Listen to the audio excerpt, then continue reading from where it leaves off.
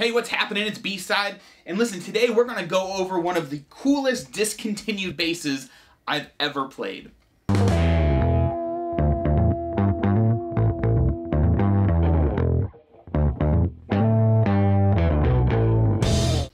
Hey, thank you so much for joining me today. Today we're talking about the Big Al. This is an amazing bass put out by Music Man, and it's discontinued. And I know I'm a little late to the party with the reviews to this, but I'm so excited about this bass that I think a lot of people would really find a lot of use in these. I just don't think they got the traction that they really wanted with them. But I thought it'd be worth at least reviewing it, because this is new to me. This is a new instrument to me within the last month or so, and I've been so excited about it. And I think you can, you can still find them used on eBay and things like that. So it's worth reviewing it now, so you can check it out. So, what's the story? It's a crazy shape, right? Like, you don't see many basses looking like that, okay? So, the story is there's a guitar that Music Man does called the Albert Lee. And it looks just like this, just smaller. The long story short on that is that Albert Lee went to the Music Man factory when they were starting to make an artist deal with them. Eddie Van Halen had just left. They were planning, my understanding is that they were going to kind of look at that. They had that model, right, the Eddie Van Halen model that now needed a name.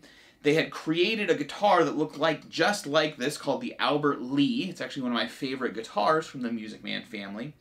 I'm sorry, they had created a guitar that looked like this, that's now the Albert Lee, that they were going to call the Axis. Okay, that's what this is going to be called. And that actually makes sense, right? You kind of got that cool shape to it. You can see why it's called the Axis. Well, Albert Lee came into the shop and saw that guitar and was stoked on it and said, hey, I want that to be the Albert Lee model. So if you Google Music Man Albert Lee guitar, you'll see a guitar that looks almost just like this, just with 2 humbuckers or maybe 3 P90s, and obviously it's guitar size. So fast forward quite a few years, Music Man starting to experiment with some new models, things like that, and they came out with this bass, which is called the Big Al. So it gets its name because it's a bigger version of the Albert Lee guitar. And these came in a handful of different pickup configurations. This one has the 3 single coil pickups, which is my favorite configuration of it. It also came in a single humbucker and I think a dual humbucker. Depending on where you look online, there's potentially less than 1,000 of the single coil ones made, less than 2,000 total of these basses made. So they are definitely on the rarer side. But once again, I mean, if you don't sell a whole lot of them, then you don't keep making them. But here's what's cool about this. Okay, the Albert Lee, one of the coolest things, especially about the 3 single coils, as I hide back here behind it, is that you'll see that there's, not only do you have knobs, but you have buttons. So essentially, this is a passive and an active bass. So the first switch down here turns the bass from passive to active. So you can be in passive mode or active mode. If you're in passive mode, just these 2 knobs do anything. So it's just like a P bass. So you have volume and tone in passive mode. So it's awesome, just like a P bass with a passive a passive circuit and volume and tone. So super easy. For full disclosure, that's normally how I play this one because I like to just plug it and go.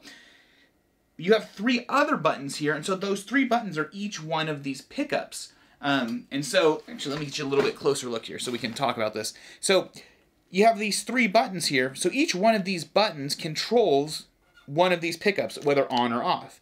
So you can have any combination of these 3 pickups. You're not limited by a switch.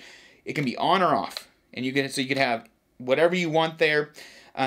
Boom. And then if you're in active mode, then you have these controls here, and you can see they're stacked. So you're going to get all the tonal control you want in an active. Now this is an 18 volt. So you can see right here, there's 2 battery boxes right here. These are the classic Music Man battery boxes. So they're super easy to open up, throw a battery in there, close it up, you're good to go. And that's, I mean, it's just, plus it has kind of a different look, right? The neck shape similar, if you're talking about Music Man, to a Sterling. And in the world of, say, Fender, that's going to be more like a jazz neck. So it's a little bit slimmer, than a Stingray. And so it's a little more comfortable to play. A lot of players nowadays, you're seeing a lot where they have a precision-based body, but a jazz neck. Duff McKagan from Guns N' Roses does that. The bass player from Greta Van Fleet is doing that. Jocko used to practice on a P bass and then go to a jazz bass, or I think he had a jazz body with a P bass neck just for practice because it was so much bigger, and he'd go play with a jazz neck. So the jazz neck is really popular, and this type of pickup configuration means you're getting as many tones as you could possibly dream of. One complaint people have had about these on the internet is that the output volume can be a little bit low in either passive or active mode, and I'm seeing that a little bit. You know, when I plug in my Stingray, the Stingray volume is definitely putting more output volume. I don't see it as a big problem because you just turn up your amp a little bit. Nobody's playing their amp at 10, so you have juice there. It's not like a big problem. But that's the only real negative thing I've heard. You have these cool Music Man open gear tuners. Give you a shot of those real quick. And that's that. So let's hear a couple tones real quick. I'm just going to play a couple notes. Nothing crazy here. But let's do the... Let's see here. How about we'll do the front pickup first.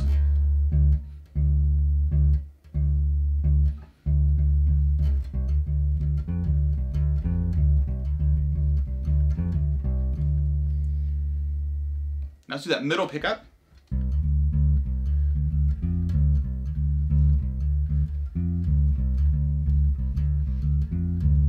Okay. I'm sorry, that was the neck and the middle. So now let's just do middle.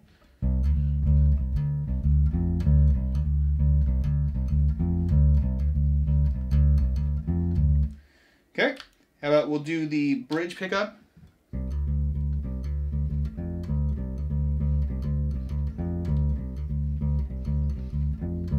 Okay. Now let's do the bridge and middle.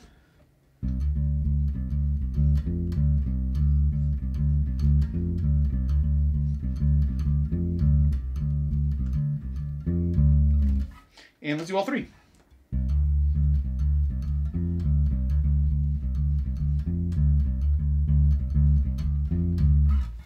My favorite is the neck in the middle, so we're going to go to that. I had the tone all the way up. Let's back that off just so you can hear it. I went all the way the other way, so just so you can hear that.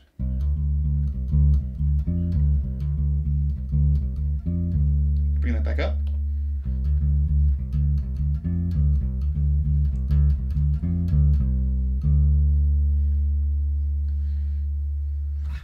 And there you go. The Big Al bass from Music Man.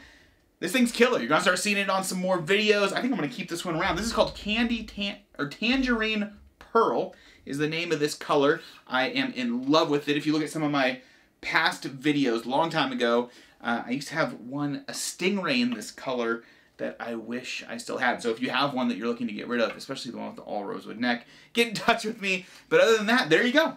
The Big Al from Music Man. This could be the coolest bass that's no longer being made. And if you can get your hands on one, I would do it. They are amazing basses. You're going to get compliments every time I take it out. I've only had it for about a month or two, but every time I go out and play, people are always asking me, what's that? It's so awesome. It looks great. You'll just stand out a little bit from the crowd. So there you go. B-side with the Bass Factory. We'll talk to you soon. Hey, thank you so much for joining me today. I hope a couple things happened today. 1, I hope you had some fun. 2, I hope you learned something today. And 3, I hope you feel more empowered as a bass player, because that's the whole goal, really. And if you want to become a larger part of the Bass Factory community, I'd encourage you to do 3 things. 1, make sure you subscribe to this YouTube channel. 2, check out our Patreon page, because that's where we do Patreon-only posts, Patreon-only giveaways, as well as give out free backing tracks, all sorts of stuff. And you can get the link below for that. And 3, make sure you check us out on Instagram, just instagram.com/thebassfactory. We're always doing a ton of fun stuff over there. So with that, thank you again for getting this far in the video. You're at the very end. So thank you, and we'll talk to you soon.